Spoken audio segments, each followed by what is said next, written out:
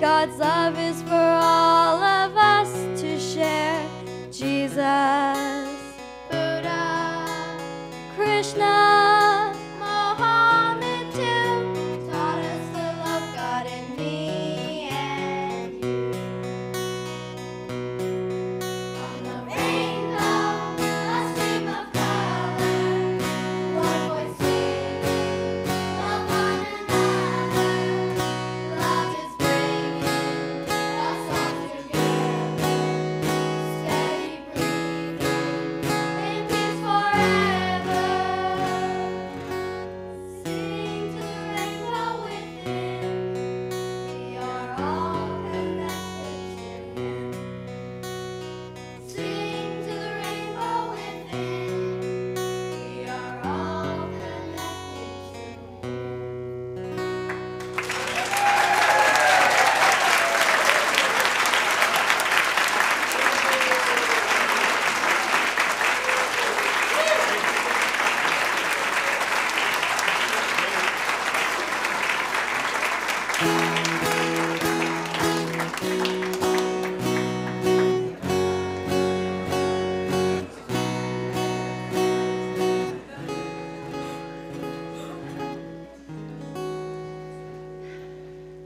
Good morning. And happy Easter. I'm Maggie Schreiber, and I'm delighted, and it's my pleasure to welcome you to our special Easter celebration. It is a joy to have all of our members, our family, our friends, and guests here together today. If you are a guest or new to Unity, whether in our sanctuary or online, at home, please know that we truly appreciate you and we're glad that you're here today. Please join me in waving hello to our friends at home and welcome them. Your presence adds to our spiritual community and we do truly appreciate you. We are blessed today to have as our musicians the Joyful Noise Choir. Woo-hoo! Directed by Sheila Gautreaux. Give Sheila a hand. Yay, Sheila. And you just experienced our great children's choir led by Steve and Mirabai Banks.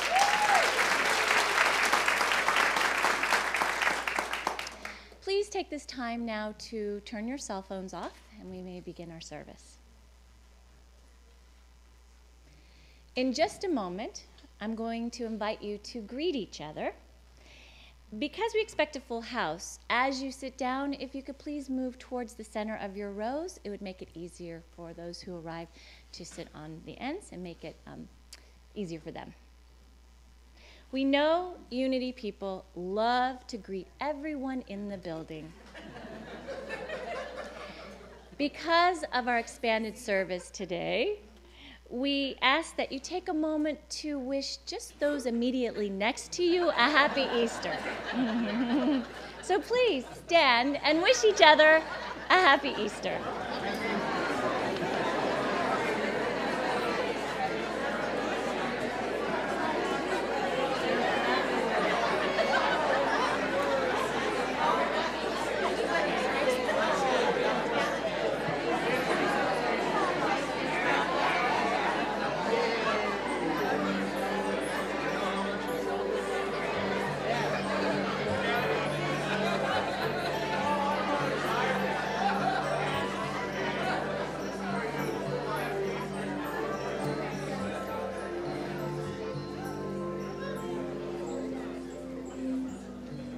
As we turn our attention to our service, I invite you to take that deep breath through your heart.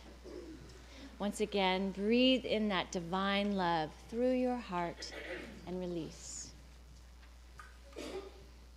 Please join me as we focus our intention for today's service. We do this by affirming our opening prayer. Please say it with me prayerfully and powerfully 3 times. There is only one presence and one power in the universe and in my life, the all-loving goodness of God. There is only one presence and one power in the universe and in my life, the all-loving goodness of God. Take that deep into your heart, and as we say it together again, there is only one presence and one power in the universe and in my life, the all-loving goodness of God.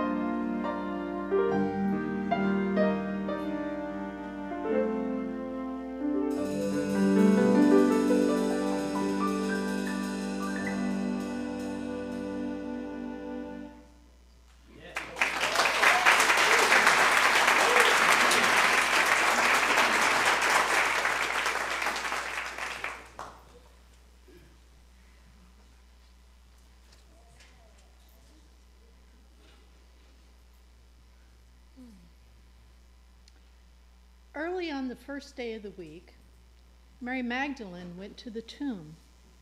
It was still dark. She saw that the stone had been moved away from the entrance. So she ran to Simon Peter and another disciple, the one Jesus loved. She said, "They have taken the Lord out of the tomb. We don't know where they have put him." So Peter and the other disciples started out for the tomb. Both of them were running. The other disciple ran faster than Peter. He reached the tomb first. He bent over and looked in and saw the strips of linen lying there, but he did not go in. Then Simon Peter, who was behind him, arrived. He went into the tomb. He saw the strips of linen lying there. He also saw the burial cloth that had been around Jesus' head. The cloth was folded up by itself. It was separate from the linen. The disciple who had reached the tomb first also went inside. He saw and believed. They still did not understand the scripture that Jesus had to rise from the dead. Then the disciples went back to their homes. But Mary stood outside the tomb, crying. As she cried, she bent over to look into the tomb, and she saw two angels dressed in white. They were seated where Jesus' body had been. One of them was where Jesus' head had been laid, and the other sat where his feet had been placed. They asked her, "Woman, why are you crying?" "They have taken my Lord away," she said. "I don't know where they have put him." Then she turned around and saw Jesus standing there, but she didn't realize it was Jesus. "Woman," he said, "why are you crying? Who are you looking for?" She thought he was the gardener. So she said, "Sir, did you carry him away? Tell me where you put him, then I will go and get him." Jesus said to her, "Mary." She turned toward him. Then she cried out in the Aramaic language, "Rabboni." Rabboni means teacher. Jesus said, "Do not hold on to me. I have not yet returned to the Father. Instead, go to those who believe in me. Tell them, I am returning to my Father and your Father, to my God and your God." Mary Magdalene went to the disciples with the news. She said, "I have seen the Lord." And she told them that he had said these things to her.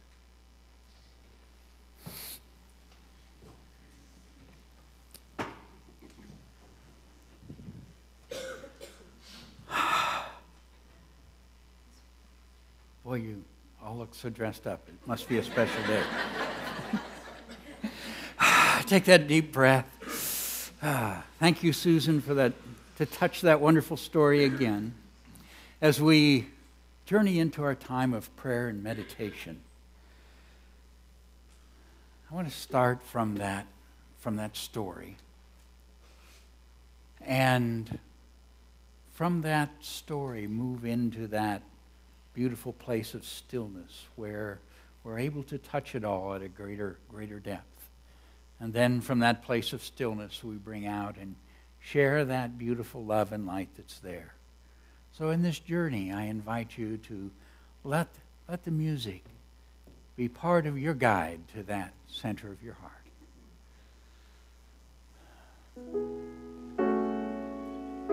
Jesus.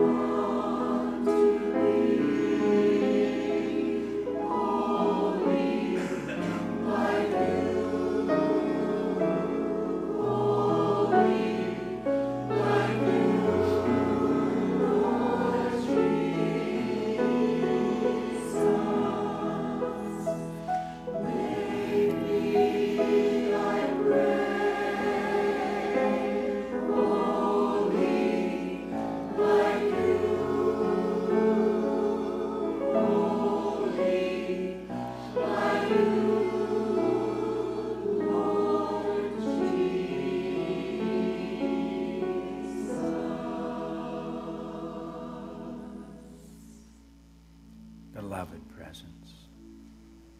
Infinite love.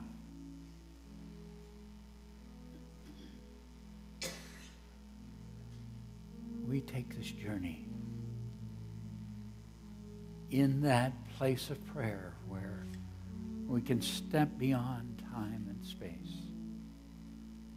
to touch this beautiful, sacred moment so long ago, and yet here unfolding within our midst.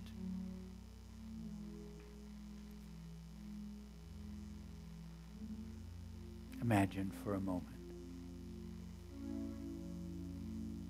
that you were there with Mary as she journeyed through to the tomb. Because you have made journeys like that. Journeys with your heart heavy, experiencing loss and pain.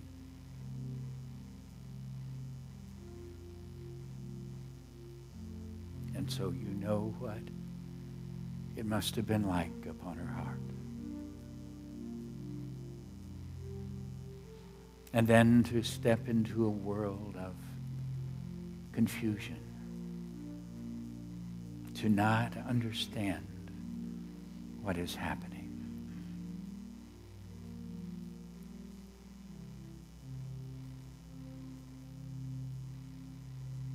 And then to turn around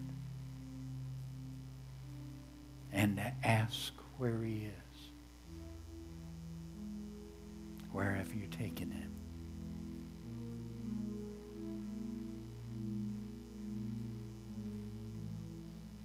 And then to be called by name.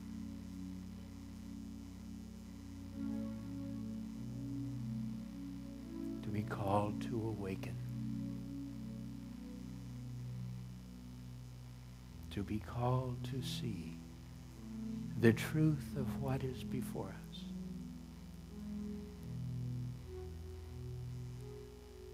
I invite you now to let that call be your name.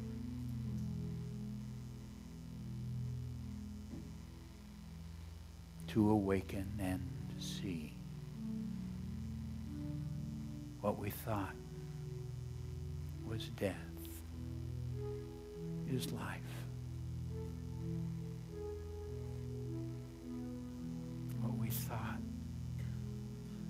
was loss is gain. What we thought was tragedy is filled with beauty by the presence of this divine love. To awaken to see that there is this presence, whether for you that is Jesus, or this radiant light and love in whatever form touches your heart and depth.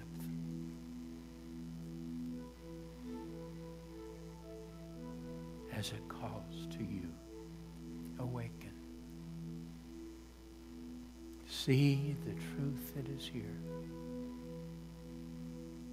This all-loving goodness that is God. And let that presence fill your heart. What joy she must have felt. What love.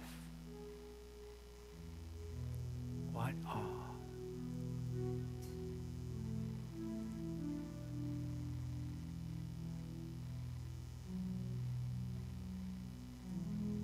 And as that pure, radiant joy of divine love fills you,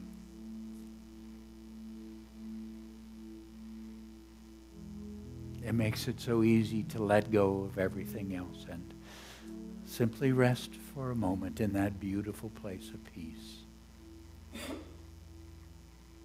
as we take this journey into silence for a moment to just rest at one with this divine love.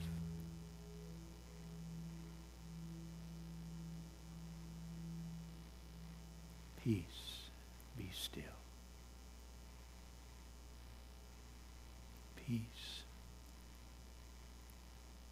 be still.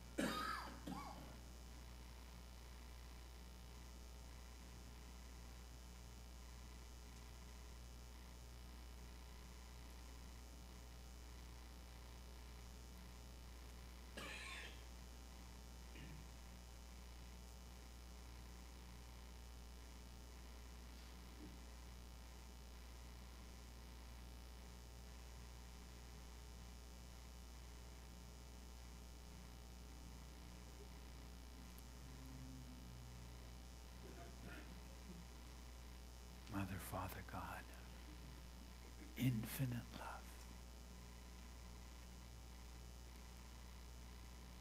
We now invite that which we touched in the feelings of joy and love, that in which we rested in this place of silence, to now flow forth from our hearts, to flow forth like sunshine in the morning, as it brings light to everything it touches. And so this beautiful love that you are in and through and as us, we send it out to bless all that we love across this community, to respond to every prayer request. We send it out to bless all peoples.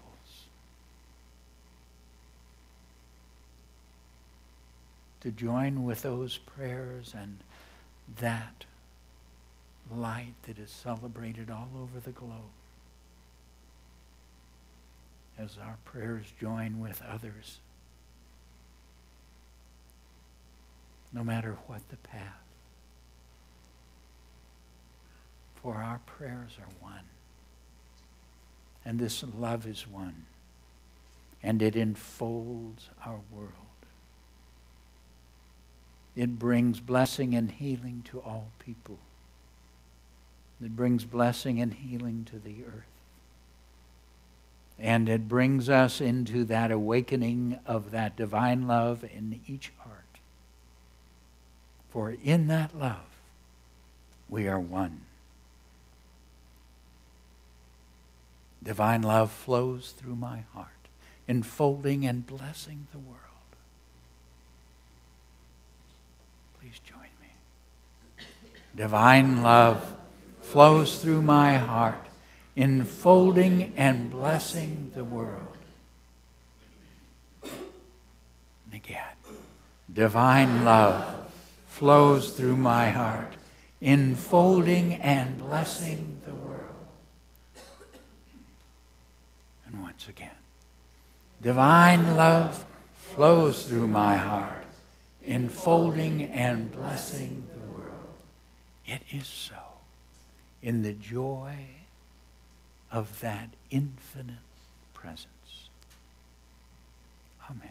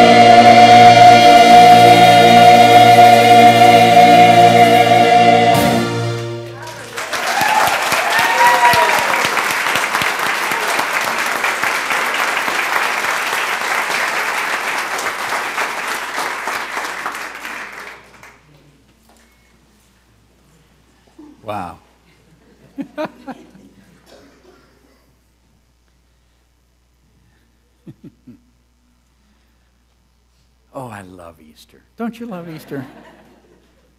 First of all, Easter bunnies. I mean, I got to check. Everybody, Easter bunny showed up. Things are okay in that world. Okay, good. That's a part of Easter, and all the celebration of spring and new things, and then we get into that resurrection thing. Now, I know that there are some of you here that have that beautiful faith that you heard that story and you just went, of course, God can do anything. Of course, that's the way it was. And my guess is there are a number of you sitting here that are a little skeptical. That go, well, maybe it was, and maybe it wasn't. Now, it's okay. I mean, I love skeptics, okay. You keep asking the good questions, so keep it up. But then there's another group of people here who are carrying a problem through their lives. And that is the need to know, how'd that work? Okay, any of you how folks? Any of you that got to know how it works? Because I'm afraid it's an affliction that I have had for many years. And particularly when it gets to the Easter thing. Okay, I mean, that's not your normal everyday experience. So how did it work? Now, I did share with you a number of Easters ago my memories from that time. So I don't have a big problem with it. Something happened there. But how do you do that? Now, there's a reason why that's kind of important to me, and that's Unity has this perception of Jesus. Now, we buy into the, okay, Son of God, right? It's that next line that we keep noticing folks forgetting. And so are you. So we look at Jesus as sort of the elder brother, the one that, okay, he went through it first and, kind of showed us how to do it. That learning how to pitch the ball until he helps you get it until you finally get it right. Okay. So he's doing that for us with the spiritual thing. So whatever he did, my perception is that was the why. To show us the amazing power of your spiritual self. And so I want to know how that happened. Now, there's a part of it where if you look, every time he keeps showing what the spiritual self can do. Okay, so he keeps showing, here's something that happens. Here's somebody that's ill. They're lame and okay, they're able to walk. And he keeps explaining it, well, it was their faith that did it. Okay, and then there's not enough to eat, and so there's more than enough to eat. And so he shows that change again and again as he demonstrates for us this huge, amazing potential that is our spiritual self. But if you'll notice, it wouldn't be easy to figure out that everybody's going to look at that and say, well, that's him doing it to them. And I don't think that's what he was showing. Okay? I think it was the power that we have within ourselves. And so finally he gets a chance to do that. Because there's no one doing it to him. Just him. Only one hanging out in that tomb. How'd he do it? Well, I had a hint come along, and I'd like to share it with you. It was an amazing experience that happened to a woman The woman's name is Anita Morgani. And Anita, she really lived her life in Hong Kong. She was from India. Her family was from India, and they were devout Hindus. But they lived her life in Hong Kong. So that's where she was raised. So from this background of India and Hinduism, she finds herself in a culture where, very, very rich in the Chinese traditions and religious practices. And she spent some time at a Catholic school, so she got some of Christianity and some of that as well.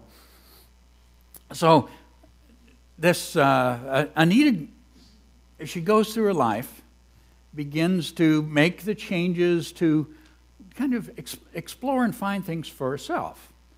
And she gets married, has a wonderful marriage. She chooses to be a career person and develops a very meaningful career for herself. Then she gets cancer. And she looks at the cancer experience, and the doctors tell her about chemotherapy and all that sort of thing, and she says, no, I don't want that. I don't want you putting that poison in me. So she decides to explore alternative medicines, which she does with tremendous commitment. I mean, over the next 4 years, she goes to India and works with the great masters and healers, and she goes through all sorts of learning and working with all this huge variety of amazing healing skill and knowledge. And at the end of 4 years, her body is so weak from the cancer that she can't get around without a wheelchair. It has continued to deteriorate until one night her husband has to take her into the hospital because she's passed into a coma. Now, when she enters the hospital, the oncologist, when she looks at her, is really in a state of shock. And she explains to her husband's name is Danny. And she says to him that his wife's heart is beating, but she is no longer there. Her organs have almost completely shut down. That's why she's in the coma. And she has hours to live. She will not make it through the night. So a very, very difficult situation for her husband. Her mother comes and joins them there. Her father is her brother is on a plane trying to get to be with his sister before her transition. In this experience, Anita wakes up. Now, she sees her family around her. And she wants to tell them, I'm not hurting, I'm okay. But she can't because she doesn't have any use of her body. Her body is still in the coma. So she begins to not only be aware of what's going on there, but in addition, she begins to be aware that she's not in pain, that she feels good, that she's okay. She wants to tell them, and as she tries to do that, she finds the experience of her awareness expanding. Let me share her experience with you in her words. It was as though I'd awakened. My soul was finally realizing its true magnificence. Whoa. My soul was finally realizing its true magnificence. And in doing so, it was expanding beyond my body in this physical world. It extended further and further outward until it encompassed not only this existence, but continued to expand into another realm that was beyond this time and space, and at the same time included it. Love, joy, ecstasy, and awe poured into me, through me, and engulfed me. I was swallowed up and enveloped in more love than I ever knew existed. The feeling of complete, pure, unconditional love was unlike anything I'd known before, unqualified and non-judgmental. It was totally non-discriminating, as if I didn't have to do anything to deserve it, nor did I need to prove myself to earn it. She goes on to describe this awakening, that she was one with this presence, this love, this power, this knowledge that totally and completely accepted her. And she kept describing her experience of herself as magnificent. Well, I think she made that movement into her spiritual self.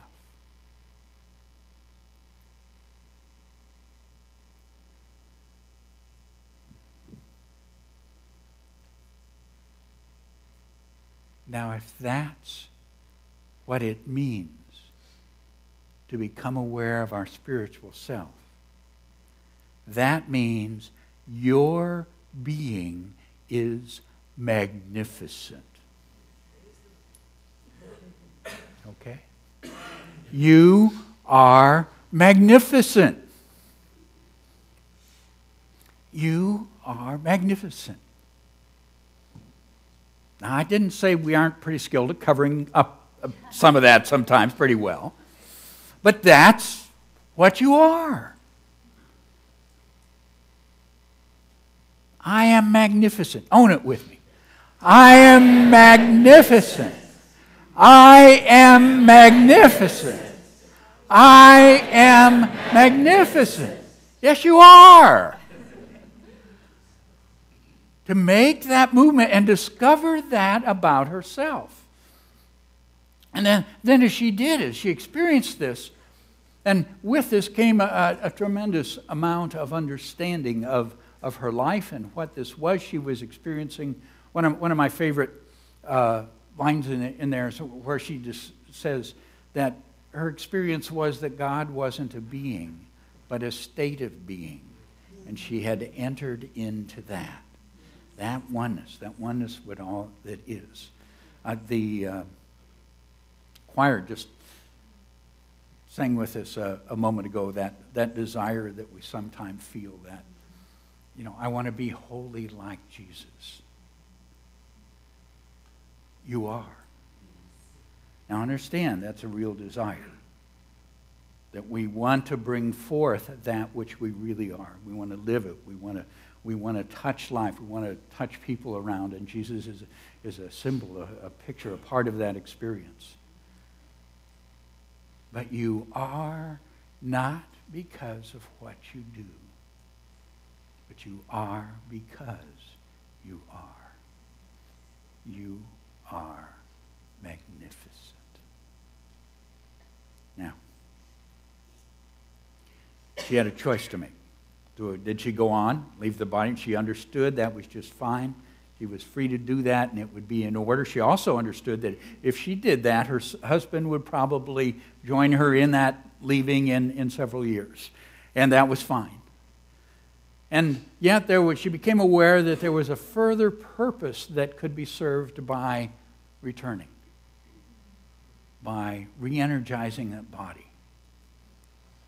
And this is what she acknowledges in making that decision to return. I discovered that since I'd realized who I really was and understood the magnificence of my true self. Get the magnificence? Magnificent? Okay.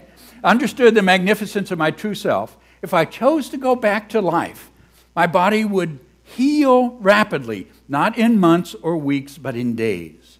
I knew that the doctors wouldn't be able to find a trace of cancer if I chose to go back into my body. How can that be? I was astounded by this revelation and wanted to understand why. Now, here's the bad news. All you wise people, you get there and you still got it. You still want to know why, okay? The difference is, it's a little easier to get the answer. I wanted to know why. It was then that I understood that my body was only a reflection of my internal state. My body was a reflection of my internal state. If my inner self was aware of its greatness and connection with all that is, my body would soon reflect that and heal properly. Okay, I wonder if that's what happened with Jesus. If releasing that third dimensional experience through the death of the body and returning to the full awareness of his magnificence, his oneness with it all, if in that love to serve, taking him back in, so that that body would have to reflect the consciousness of oneness that he really had, that fullness, that life. Now, I'm just guessing. But my guess is that if he wanted it to happen from that place of knowing all power, all wisdom, all love, that it would happen.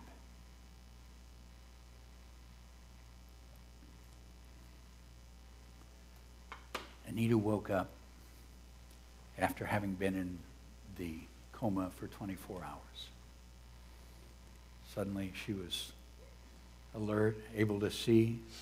She was able to recognize her husband and her mother. Her brother was there by then. And she was also able to recognize the doctor that she'd never met before and tell him what he'd been doing and saying out in the hall.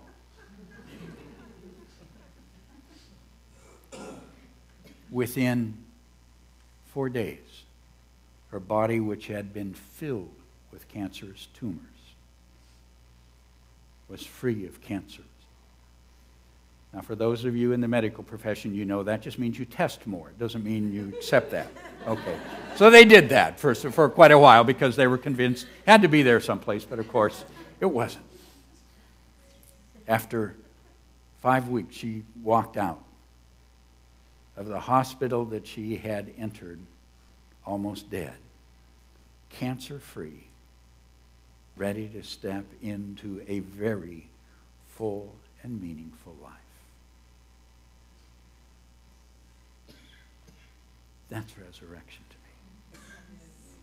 Okay. And nobody did it to her. She did it by connecting with who she really was.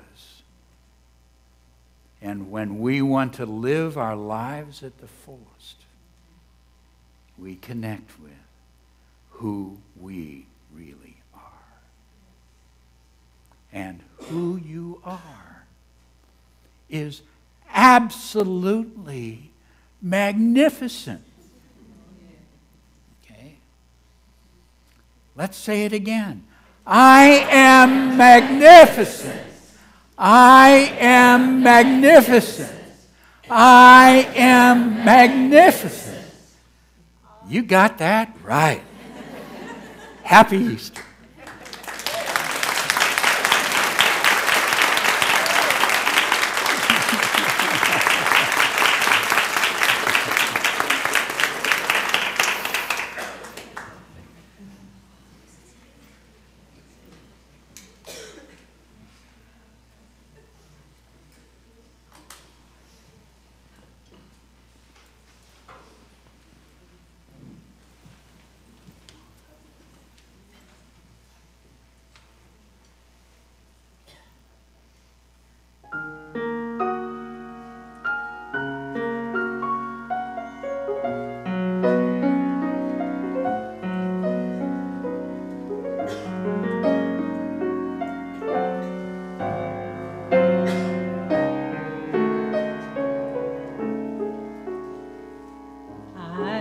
seen your glory and your holiness.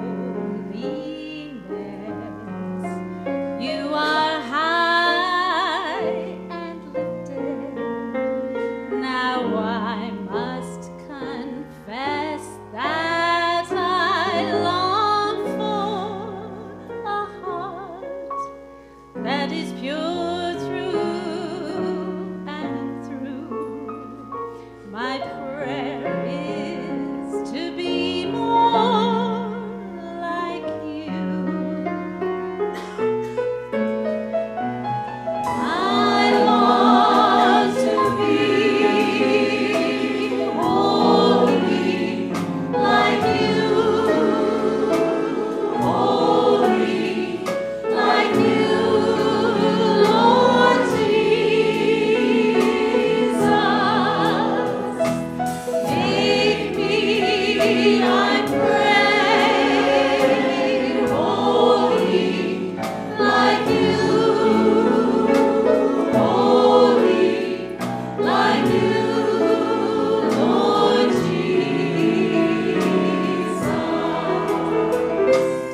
Here in your presence, Lord, I humbly bow.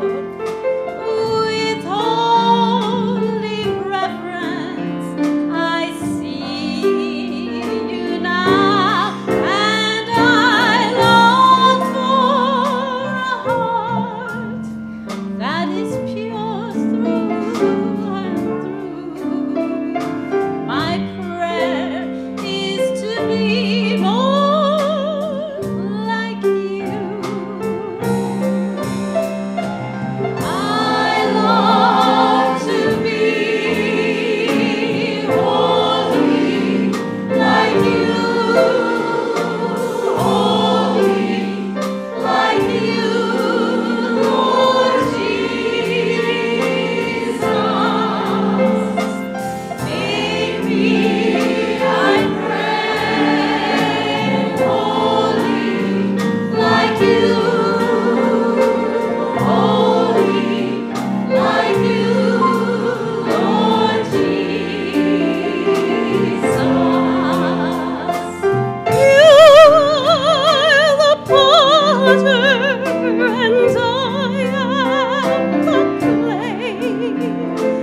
Mold me and make me like you more each day. Create in me, Lord, a heart pure and true. I want to be more like you.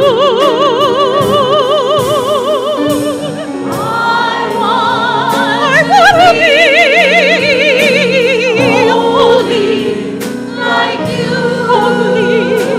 holy like you, Lord Jesus.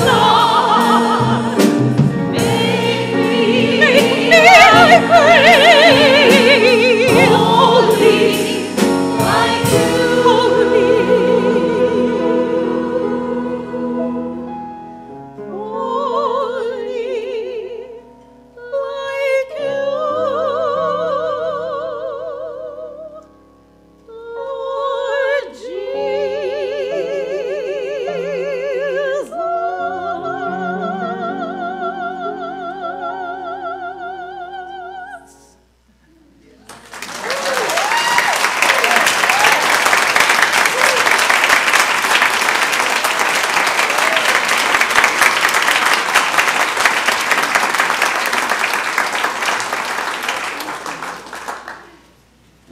Choir, you are magnificent!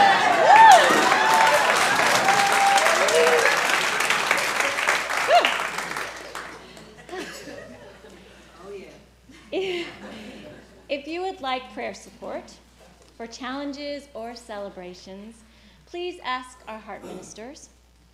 They will be available after the service in the sanctuary and on the patio, and they will be praying with you. Our heart ministers are wearing the lavender stoles. You're also invited to place a prayer request in our prayer box by the front door or in the book center, or by placing a prayer on our website at the prayer request button. We will be praying with you throughout the week. It's time now for our prosperity celebration. I invite you to take your tithes and your love offerings in your hand and repeat our affirmation with me. Together, divine love through me blesses and multiplies all that I am, all that I have, all that I give, and all that I receive. And I am grateful.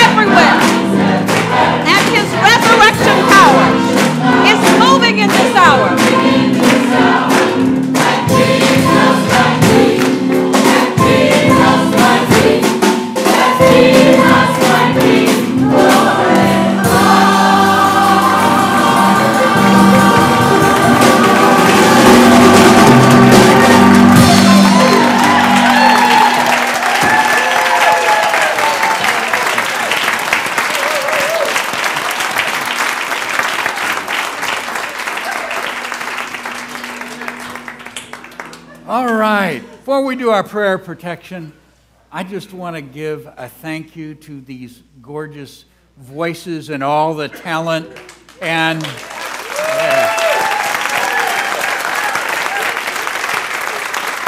the hidden talent hiding behind up there in the mothership and behind cameras. And thank you all.